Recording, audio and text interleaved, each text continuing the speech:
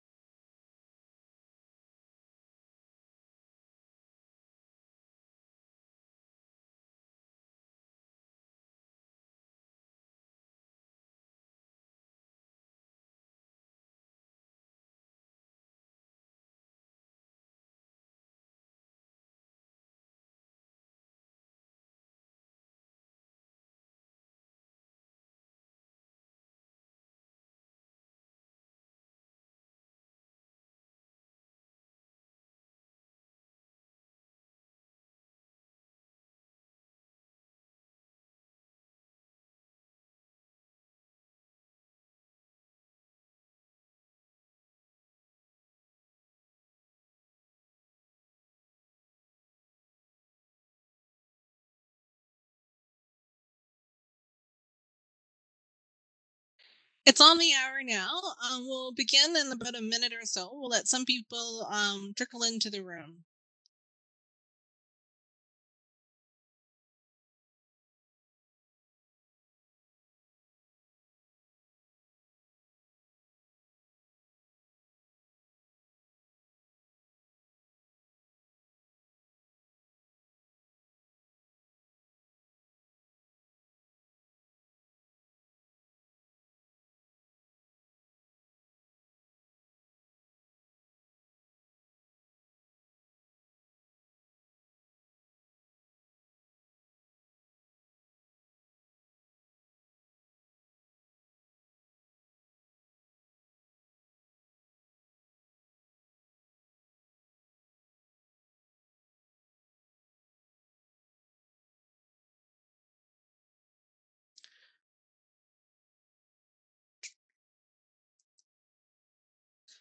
Hi, everyone. This is Nancy Shin, and today is March 24th, 2021.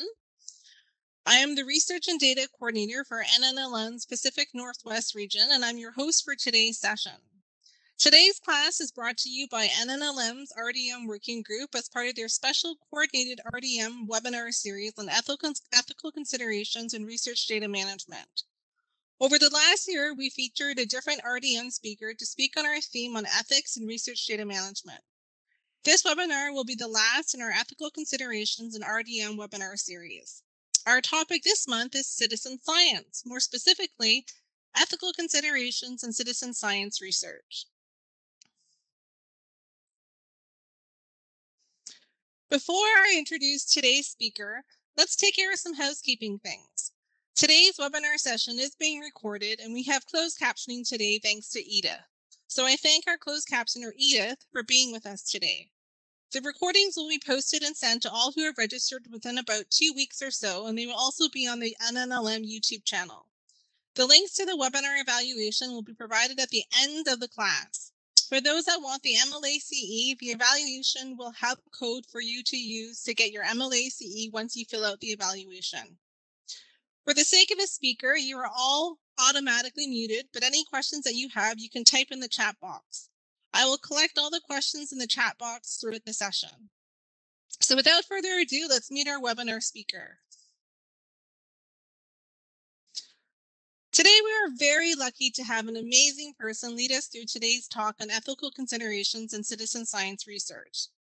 Lisa M. Rasmussen earned her PhD in philosophy with a focus on bioethics from Rice University in 2003. She joined the Department of Philosophy at UNC Charlotte in 2006, where she has served as the undergraduate program director in Ethics and Applied Philosophy MA program. She currently serves as a professor of philosophy and faculty fellow in the graduate school with a particular focus on fostering a campus-wide culture of research integrity.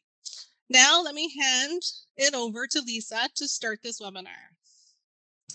Good afternoon, everyone. Thank you so much for being here and for giving me a little bit of your time to talk about ethical considerations in citizen science. So I just wanted to start out by explaining how I came to citizen science from philosophy. My focus was on bioethics for my degree, and in particular clinical ethics, the kind of thing that involves ethics committees in the hospital or ethics consultation when families and patients and care providers get into arguments or have disagreements about what ought to happen. And when I took this job at UNC Charlotte, I was asked to teach a graduate course in research ethics, which was in my area, but I hadn't done as much work initially in that. So it quickly became my research area. And in the process of doing that, I realized just how much academics tend to focus on what's going on in academia, which is maybe not a huge surprise. But it was really put into stark relief for me when I started to learn about citizen science, as well as other fields like biohacking that I find really fascinating that involve research outside of the academic setting. And so that's kind of where I'm coming from as I think about these ethical issues, which is to say, excuse me, I went the wrong direction. It's important to think about citizen science in the context of what I call, and some colleagues call, traditional or establishment science. So before I sort of look at the rest of the material on this slide, I just wanted to give you the large scale view of this, which is we have a certain way we've carved up research ethics, and it usually depends on institutions, right? So the boundaries of citizen science and the boundaries of traditional science, excuse me, are not the same. And citizen scientists may or may not partner with research institutions and may or may not be conventionally trained.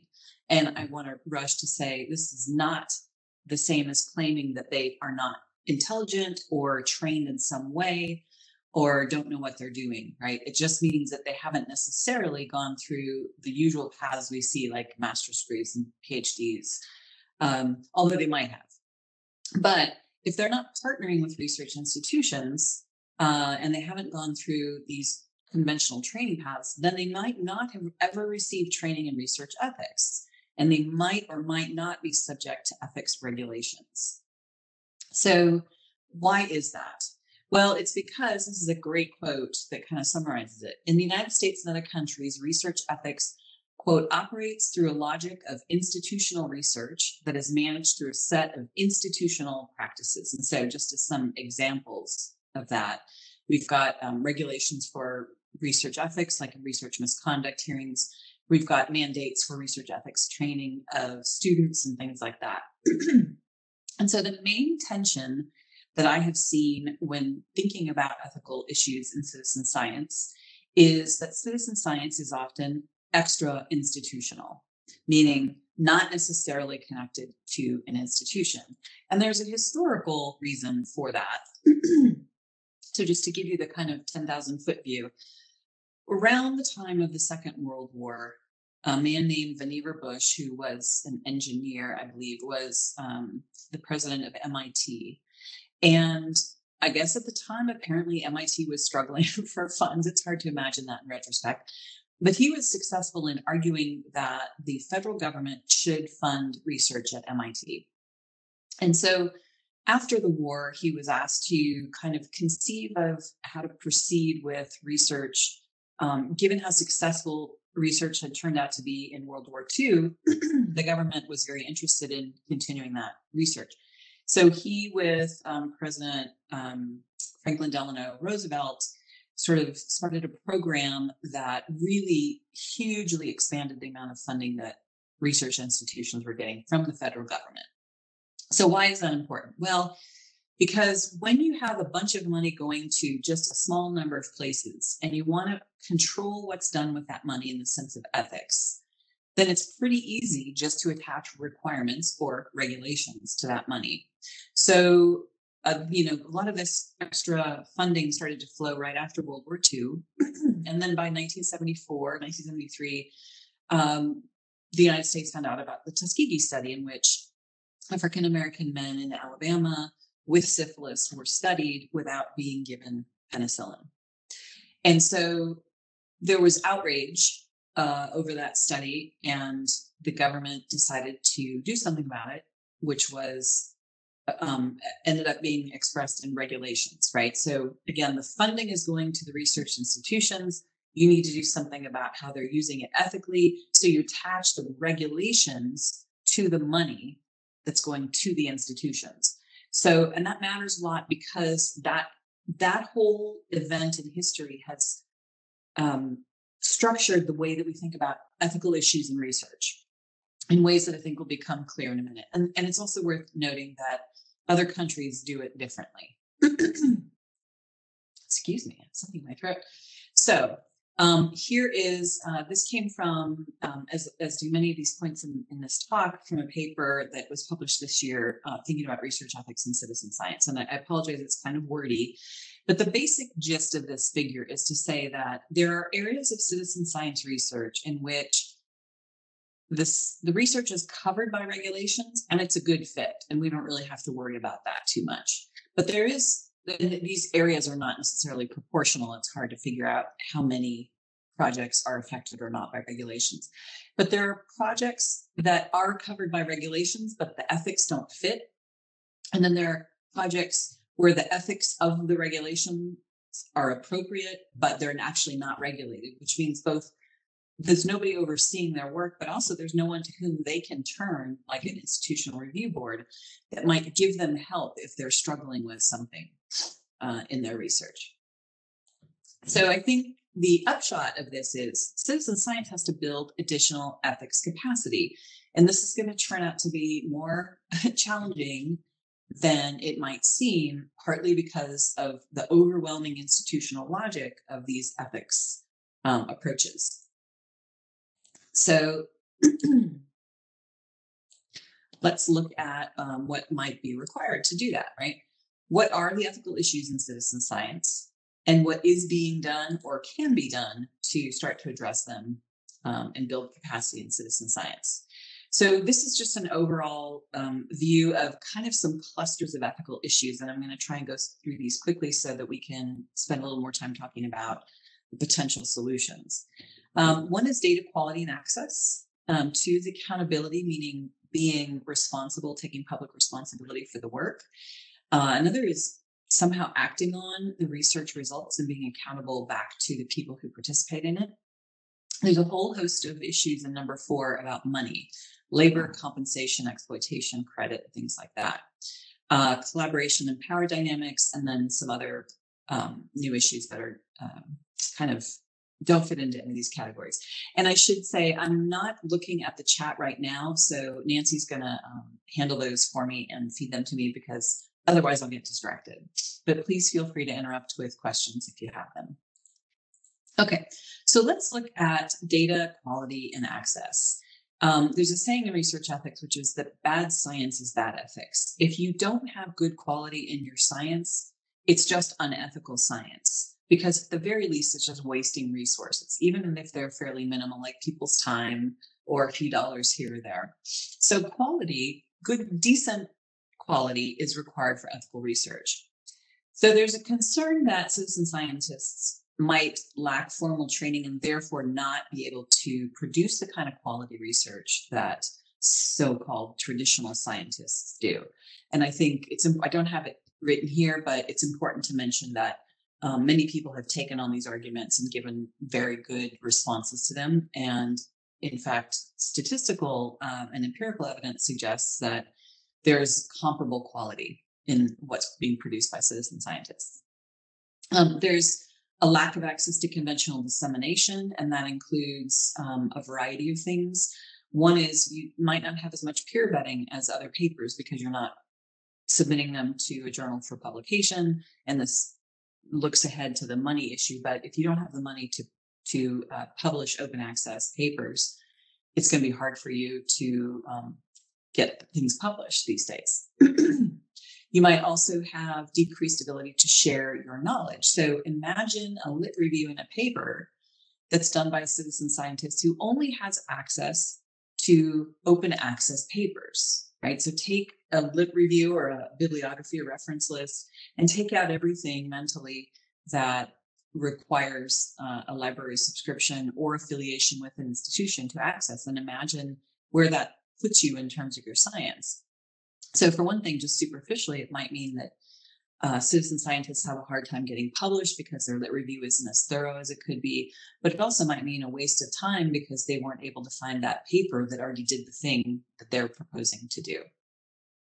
Data management is another concern. So a lack of training might compromise how you keep your data, which can lead to bad quality science, can lead to some problems if people want to question your results later. And it also might, looking down the list a little bit, accidentally allow the data that you have in a citizen science project to be accessible to people in a way that you didn't mean for it to be. You might have potential conflicts of interest when researchers are advocates or activists. So we think of researchers as these objective, third-party, neutral kinds of people. And if you get too involved in a project, we tend to think then you might be conflicted about that. And I'll kind of return to that at the end. And then if you have a group of people collaborating with each other, they may have the expectation that they can all access the data that they're all contributing, but they may also think that they have privacy vis-a-vis other people in the project. So there's a tension there in how you resolve people's expectations about privacy versus access to data. And then, ironically, publication paywalls may also affect citizen scientists' access to their very own data that they contributed to a project. So there are a bunch of questions here about data quality and access. In terms of accountability, because there are no formal oversight mechanisms in this kind of extra institutional citizen science, it's not clear what we can set up or what is set up in terms of how to help make sure that citizen science is being done ethically. So within an institution, you're probably all familiar with the fact that we've got IRBs, we have IACUCs to oversee animal research, we have people to look into research misconduct, allegations and things like that. But in citizen science, you don't have access to any of those things. And again, this is not to say that citizen scientists are unethical. They may be, in fact, more ethical than conventional researchers, who knows? But to the extent that we need oversight and to the extent that they might want outside advice on their own proactively, they might not have access to it. There are also new accountabilities, which is a kind of accountability to the communities who are helping to do the research, to conduct the research, or in which you're doing the research. So I'm going to talk about that in the next slide here. So one of the things that is new, a new term to me anyway, is something called a report back. So we are used to, say, in bioethics, thinking about adverse events, or when something happens in research that you didn't anticipate, that's bad, or incidental findings, they're called. So you do a scan on someone as a part of research, and then all of a sudden you see in the scan that they've got some kind of a growth. And then the question is what you do with that, right? So that's incidental findings. But in citizen science, there might be an expectation that when you do research with a community, the community expects to get reported back to them, both what the research showed and what it means in context. So let's say you're contributing readings of your local air or water. Researchers might typically think, okay, well, when I've published or presented it, then I'm done. But the community says, I don't care about the publications or presentation. You need to come back to us and tell us what you found, right? And so there may be ethical issues. Now, again, these look very different than we're used to thinking about ethical issues in normal research. We don't think that if you don't go back to someone who contributed to your research and report to them, that you've done something ethically wrong. Maybe we're wrong about that, but in citizen science, there's much stronger expectation of a kind of mutual accountability in research. So this is a really important issue in citizen science. There also is an expectation that the research should be done in order to solve a problem, not just to generate scientific knowledge and contribute to public knowledge, right? Which are the goods of research, as most of us academically would understand it. But it's not necessarily the priority of the groups who are doing the research with you. Okay, here is a whole host of issues about money, basically. Conventional researchers like myself, like some of you probably, have a job. We're funded with grant money or whatever we need from our institutions. We have clear incentives to, get tenure, get promotion, get a longer contract, whatever it is that we're doing for our job. And it's all kind of known to all of us, even if it's highly unequal or inequitable. We know what we're talking about. We know that we're incentivized to produce this knowledge, that publications are good, that citations are good, et cetera. In citizen science, though, they're heterogeneous, right? So they're not just one thing, but as a whole, they just don't look like conventional researchers for the most part. They may not have jobs at all. They may not have jobs in science. They may be doing this on the side as a hobby, just for fun. They may be poor. They may be wealthy. They may have a little bit of grant funding. They might not. And they have different incentives. And so there's a real danger of exploiting citizen scientists as free labor if we're not being careful and attending to that ethical issue. And in fact, there was a paper published a couple of years ago by someone in Europe who pointed out that Europe, the European Union, has embraced citizen science. And they say specifically in the whatever document it was that kind of officially embraces it, that this is a great way to save money for research, right? So we have to really think about what that means for the people who are doing this work. Another issue is citizen scientists may not receive credit in publications or in other ways for their contributions. So we might think, oh, they're just donating their data. They don't need to be authors or whatever, but they might merit authorship. They might want authorship, and they might not want any of that, but they want something different, like some money to pay them for their time, or they might want some recognition on a website or in a different kind of a publication on the news or something. So we have to rethink the way that we recognize people and compensate them for what they've done on behalf of research in citizen science.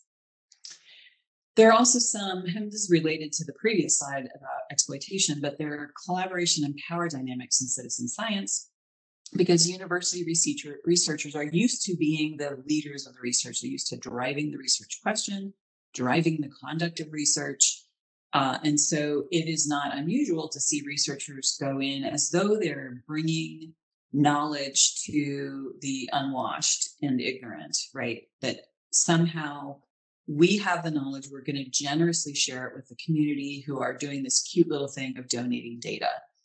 I think most people wouldn't actually say they think that, but sometimes the behavior suggests that they do think that. So citizen scientists, on the other hand, might actually be the leaders, and they might be the ones driving the research and maybe approach the institutional researcher to partner with them. Or they might say, look, let's do this together, and we bring important goods and resources to the project, and so do you, and so let's work on this together. So that's a power dynamic thing that has to be navigated and can look very different in each case. Collaboration might also require clarifying who counts as the community and who speaks for the community. And I think this can be a really tricky question, because it's not the case necessarily that you can go to a community, find one person who represents themselves as speaking for the community, and just trust that whatever that person says is right. You have to do, I think, some kind of work to know whether the community does actually look to this person as a leader and someone who speaks for them. But you also need to think about where's the room for dissent in those kinds of circumstances.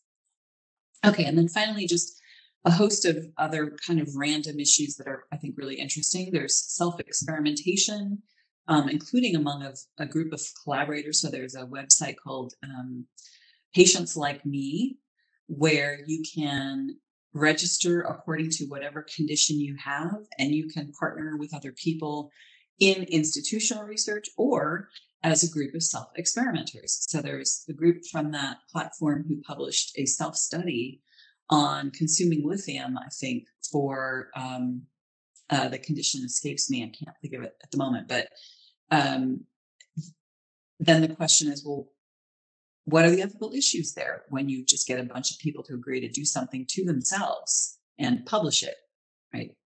There are questions of research with indigenous communities or along the US-Mexico border about how you navigate who owns the data, how you collaborate together, things like that.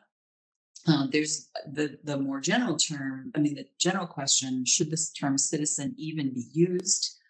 How do we credit citizen scientists appropriately? And then this new conflict of interest that I mentioned earlier, which is, well, if you are an advocate for a certain outcome, does that diminish your scientific objectivity? And again, there are people who have argued that it does not.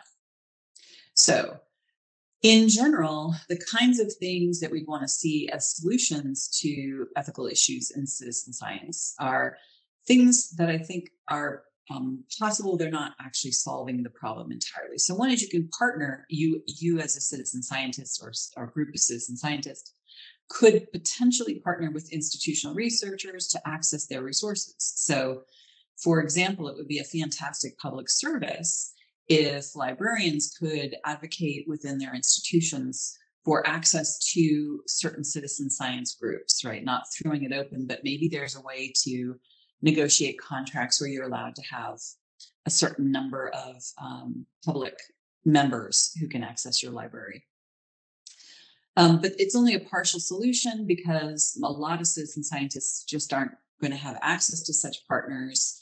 And it's not clear that the IRB is going to be willing to, for example, take liability or the IACUC over a group that they can't then evaluate. There's the question of finding and following disciplinary norms that could help citizen scientists. For example, if you're doing some kind of ecology project, there are ways of blurring geographic location data and sort of you have the data point, but there's some kind of a program that automatically blurs it to, depending on what the scale is of what you're looking for, not lower resolution than 50 feet or 50 miles or something like that. The challenges here are the norms may not be publicly accessible. Some groups might not even know they exist to begin with. And they might not know what questions to ask, right? It might not occur to some citizen scientists, oh, well, if I record the geographic coordinates of this endangered species, someone might use those, if they can find it in my database, to go and get these endangered species and sell them on the black market, right? Or kill them because that's what they like to do, or something like that, right? So there are ethical considerations about geographic data. And then there's also this other question, which is in a way much bigger, that they might just disagree with those disciplinary norms. Just because we have disciplinary norms doesn't mean they're categorically right always and everywhere. And so citizen scientists may just disagree and choose to do things a different way. So there's a lot of work to do in the ethics of citizen science. And it's really at the very beginning of building ethics capacity, just like it is trying to build other capacities like the need for funding. And so when we were talking about this presentation, the information was conveyed to me that what we might be more interested in talking about is the solutions to these problems. And I think that's right, except that there aren't a lot of them to be had quite yet. So I'm involved in a grant, for example, to work on trustworthy data practices. And we are about 2 years into a 3-year project. So we're hoping to produce a toolbox that will be freely accessible to anyone on the internet, that help people think about how to manage their data, how to protect their data, how to navigate citizen science agreements and things like that. But more generally, as we think about how to solve this kind of an issue, I think what we need to do is keep in mind the challenges and the needs we have. So the challenges are that citizen science is global, it's interdisciplinary, it's multidisciplinary, and it's diverse. And so that means that there is one lever or one solution that is going to help us, because, of course, some of these things are going to get tangled up with local law and policy, where local is everything from the level of the European Union to the nation to a state to a territory. I'm trying to think of the word for some of the other countries, like territories and things like that. Anyway, there isn't a solution that is going to be necessarily effective in all of those contexts. So we need something, though, for some mechanism for trust in citizen science that can somehow bridge all of this big, messy territory. Regulations and national laws can cover some, but not all of it. Tort law or law based on harm or damage can't cover all of it. So what I have in mind here is, let's say I was part of your citizen science project, and your research either physically hurt me somehow or exposed my address on the internet in a way that made me the target of something, right? So I could sue you in civil court for recovering damages, but that's going to be very expensive. Most people are not be able to do that. It's going to take a very long time to build enough laws that other people could understand what the signals were about harm, et cetera. So I don't think that's going to be very effective. Disciplinary rules and norms are too limited for a variety of reasons. And then even all of this together wouldn't be enough for us to really think about what makes ethical citizen science. So my conceptual solution here, at least the way that I've been thinking about it lately, is something called a trust architecture. So a trust architecture is a system of structures. I guess it could be one structure, but usually a system of structures that enables us to put trust in something. So for example, we have federal deposit insurance in the bank. We don't just trust that if we go put our money in a bank, it's going to stay there, nobody's going to rob it, things like that. We trust when we get on a plane that the plane's going to take off.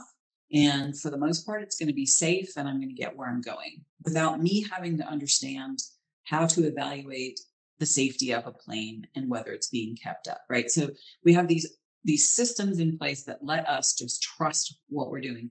We need something like that in citizen science. And I think in conventional research, we have a lot of these mechanisms like the IRB and research misconduct and things like that. We just need to build something in citizen science. So some challenges are, as I said, there's not a single lever that's going to work. There are some really deep conceptual challenges also. So for example, in the United States regulations, we have a very clear definition of a human subject in need of protection as someone who, were they to be involved in research, would require that research to be subjected to the IRB oversight, right?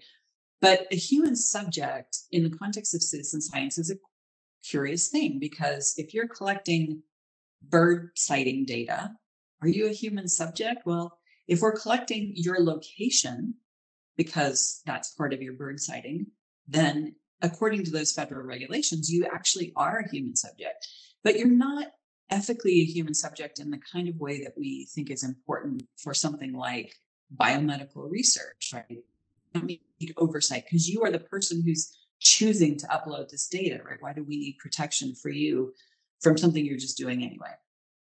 There are financial challenges, which is all of this stuff, this infrastructure costs a lot of money. And citizen scientists often have little to no funding to pay for architecture. And one of the reasons for that is that they don't have the accounting mechanisms required for receiving federal funding or nonprofit funding sometimes. There are also these really interesting constitutional or legal challenges, because if we try and say a group of people who are all consenting adults who want to publish something that they did together has to be overseen in some way by research ethics regulations, that actually could come up against their First Amendment rights, both for speech and assembly. Because if a group of us just sit around and we want to collect the number of books on each other's shelves and publish the results, then what's wrong with that, right? Why do we need to have somebody else tell us how to do that ethically? And then there are ideological challenges, which is citizen science has these really different arms in it. One is something like a hacker ethos, people who are just want to move fast and break things. And then there's also the really community-driven side of it. And it doesn't seem to me that those two sides are easily going to come to consensus about how to proceed ethically with citizen science research ethics structures. So here are a couple of thoughts about research ethics structures in citizen science. One way you might go is with a kind of idea of radical transparency, right? So that if you assume that one way to keep from doing unethical things is just to do everything out in the open, and that's going to discourage people from acting unethically, you might just say, well, whatever you do as a citizen science project, just put it all out there, put it on a website or something. But I think there's a lot of problems with that. For one thing, we know people do wrong things in public on a regular basis.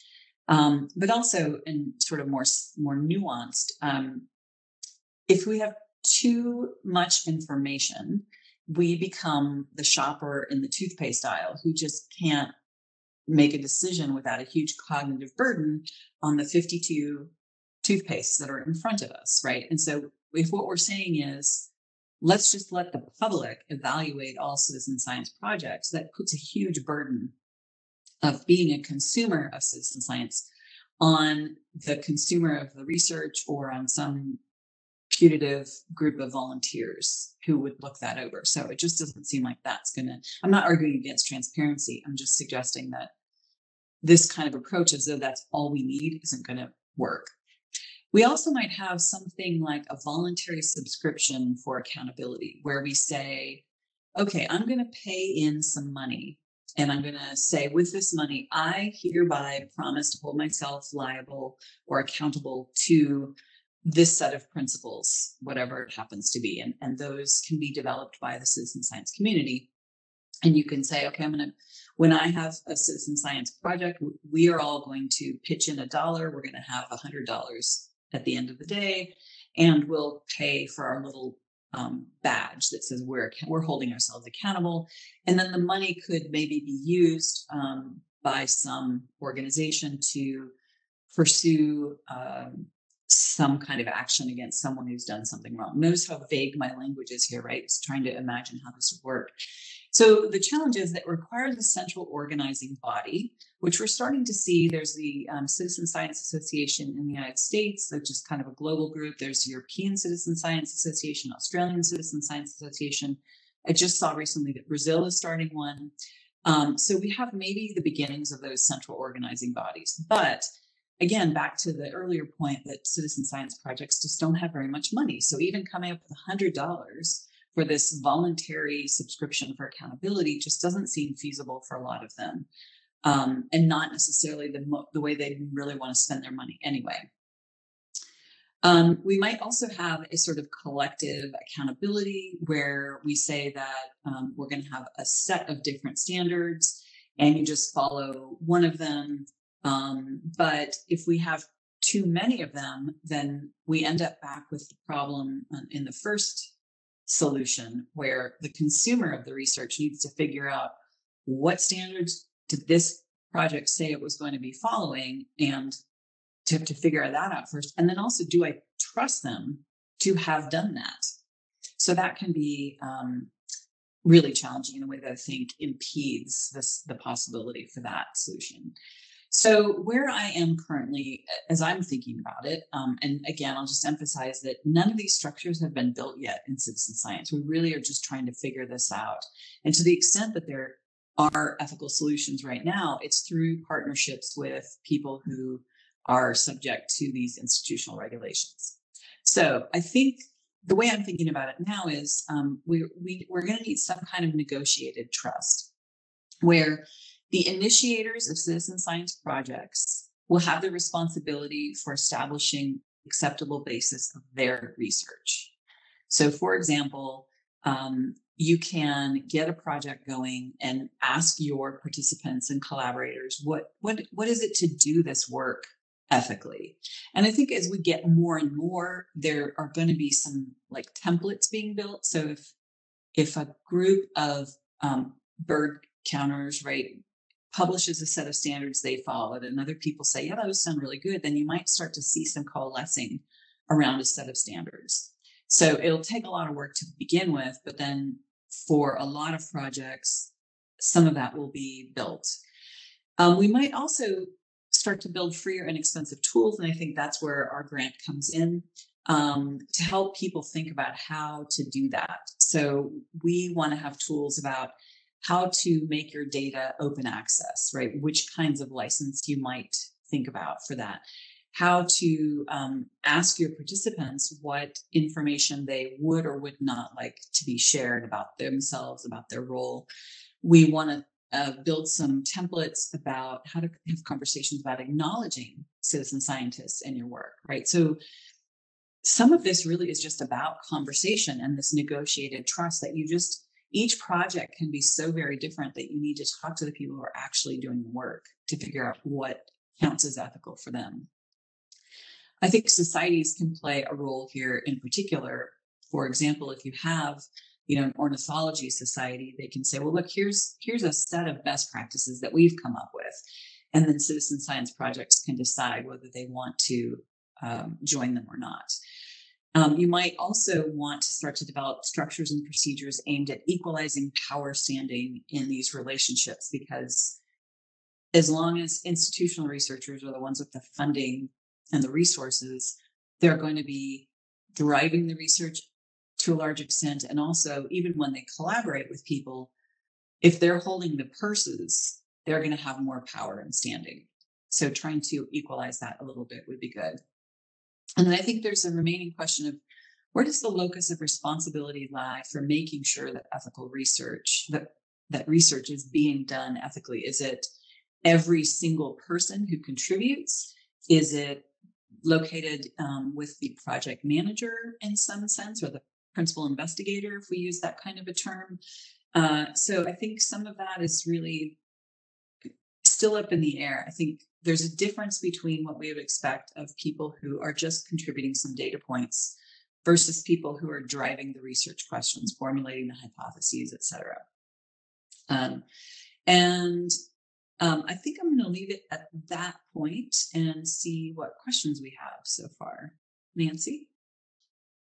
Okay, thank you, Lisa, for such an amazing talk. I have been keeping my eye on the chat box, and it doesn't look like there are any questions in the chat box, but I just wanted to remind people that as we're wrapping up the presentation, this is a great opportunity for you to think up some questions that you may have for Lisa that she could respond to. I have a question for you, Lisa. Sure. Has there been any case in the literature where a citizen science project has been retracted because of a violation of ethics?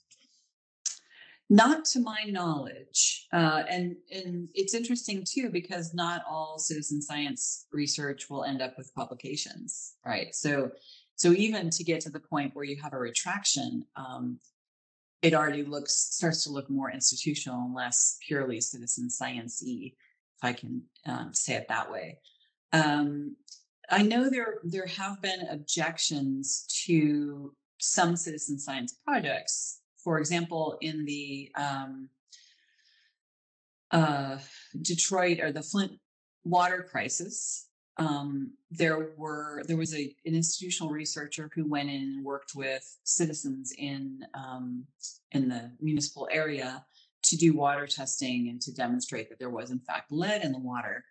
But there were some different constituencies in the community, some of whom didn't like the way that institutional researcher was operating, was treating them, was representing things, and others who did. And so from the outside, I think it's particularly difficult when you have a community that's divided.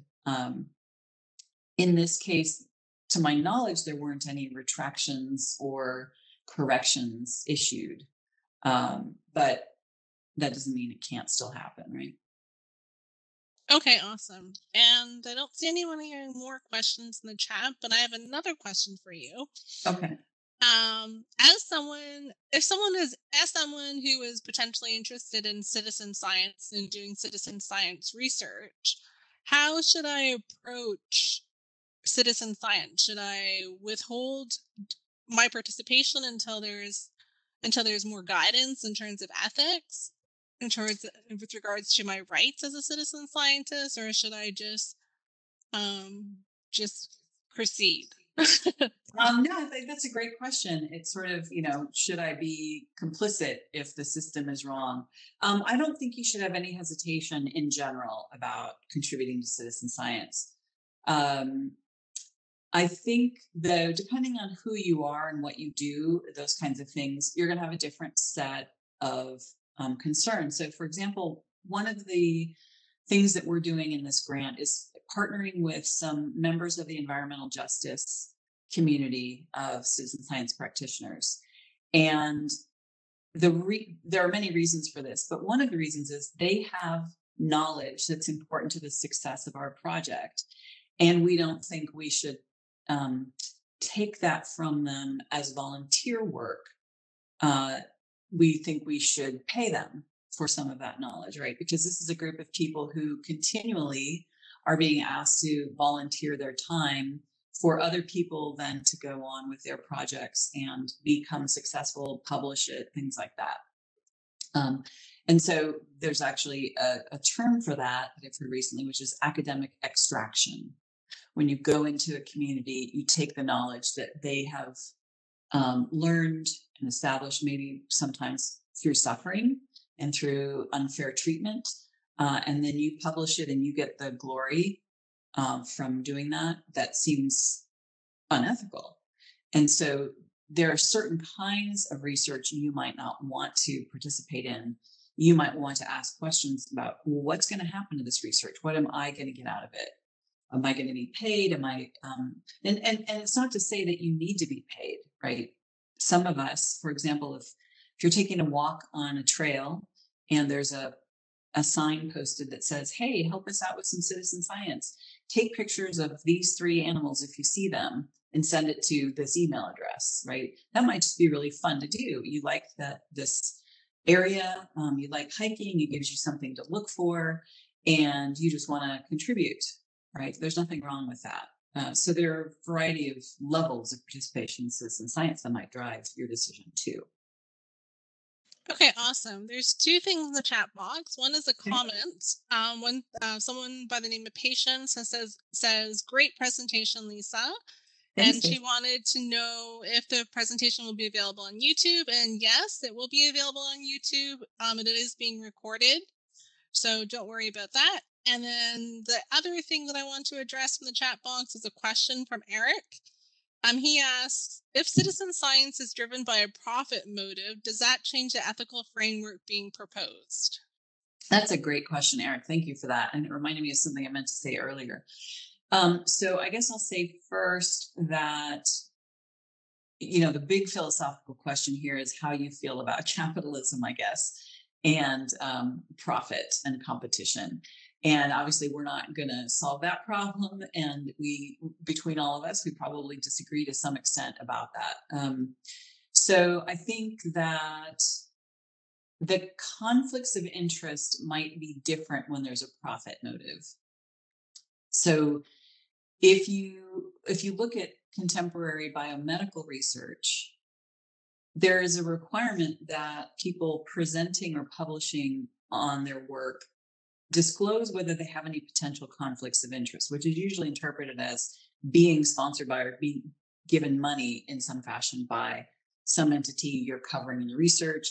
The typical example is, you get money from big pharma company and, it just so happens that your results are always in favor of the big pharma company who's giving you the money, right? There's a version of that which is unproblematic because maybe it's just a really good product. But then what we all suspect sometimes is that you want to keep getting that money. And so you keep giving them the results they want. So I think it can look a little bit different in citizen science. And the thing that I'm worried about, which is kind of a next door neighbor to your concern, I think is, well, if we know we've got the citizen science stuff going on, is there an incentive for people to avoid regulatory oversight by calling something citizen science that normally would have been subject to IRB oversight or something like that? In terms of medical products, citizen science doesn't help us very much because in order to get approved in the United States, you have to go to the FDA. And the FDA is going to require, no matter how you did this research, that you went to the IRB and you had appropriate oversight. So just calling yourself citizen science isn't going to get you around that. But what I'm more worried about is there was an article that I saw that sort of captured this idea for me perfectly. It was called The Godfather of Alt Science.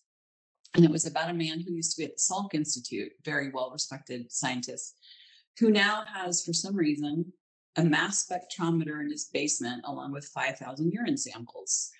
And he and his 3 sons do research on those urine samples. And so there's a whole bunch of questions in that little story that should make you raise your eyebrows.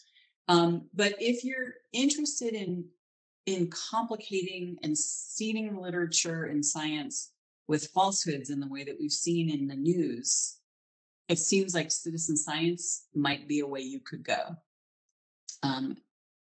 With few or no opportunities for oversight, I think it could be easier to do that than we might think.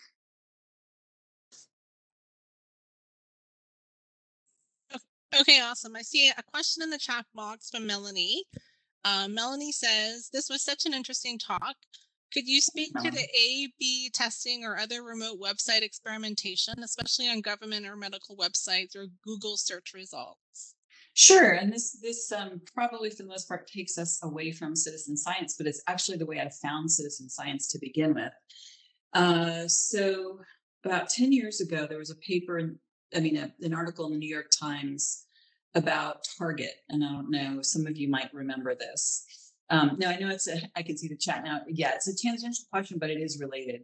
And they were talking about the data people in Target doing a project. So it turns out that we tend to be locked into our shopping choices, except in a few big life events, like when we get married or when we have a baby or when we move.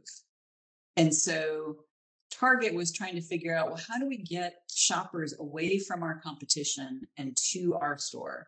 Well, maybe if we can find out that they're going to have a baby before other stores find that out, we can start sending them coupons and then they'll come to us, and that might switch them over to us entirely. And so they found out by combing their data that there were a few precursors to somebody having a baby, which was buying fragrance-free products and, unsurprisingly, prenatal vitamins. And so by looking at the shopping patterns of their shoppers, they could predict who was likely to have a baby, and they would send them coupons for discounts on baby clothes and things like that. And so in this particular case in the story, they had a man whose 18-year-old daughter lived with him, and she started getting these coupons, and he went and complained to Target. So what are you trying to get my daughter to get pregnant? And she said, well, actually, Dad, I'm pregnant. So it turned out that they were good at this, and they managed this successfully. So the reason I go through all of that is to say, if somebody at an academic institution wanted to do that research, I don't think the IRB would have approved it. But because it's a store, they can do whatever they want. And then very soon after that, Melanie, I started to see a lot of the kinds of things you're talking about with Facebook, Google, those two in particular, but I'm sure all the social media companies are doing it with A/B research. And so there was the emotional contagion study at Facebook, where Facebook was tracking whether if you see posts that are more likely to be sad, then you're more likely to post sad things in response, which turned out to be very small effect, but very with a high confidence interval, right? So that it was true that if you started to see more positive or negative things in your feed, you would respond accordingly to a certain extent. There was also the voter button. So if you post that you voted on Facebook, just by Facebook making that available to people and people then choosing freely to post it, that can drive up voting behavior in the demographic group that is on Facebook, right? So it's conceivable that they could sway the election by virtue of having that button. So there's all kinds of things like that going on. And because they're corporations, they're not covered by these regulations. So I just find that really fascinating. And it turns out that on Facebook, for example, if you're on Facebook, you might be in half a dozen to a dozen experiments at any given time, because that's how many of these A/B studies they're doing. And I should have started out by explaining the A/B studies. When you present people, two groups of people with different options, and you see what the effects are of each of those. And it can be literally like, what color pink should this button be? And one of you is an A and one of you is a B, and then you see if that drives some kind of behavior that you're looking for. So I think that it's very interesting to see that this is happening. The other place that's interesting, sorry to perseverate a little bit, is a field called experimental political science, which is new. And they're doing things like sending out A/B versions of voter cards for, and sometimes this is being done by actual campaigns, and they're trying to see which one is more effective in some way. But there have been some significant problems with those, and I won't go into those, but you can Google that. So I hope that answered your question, Melanie, or at least responded to it. Okay, awesome, Lisa. Melanie says, wow, thank you. Thank you. We do have about 6 more minutes until the hour. So if you have any more questions, feel free to put them in the chat box, and I'll read them out to Lisa. So I'll give you a few moments to think up some more questions if you have any questions at this time. And maybe I'll go back to these this summary kind of area here.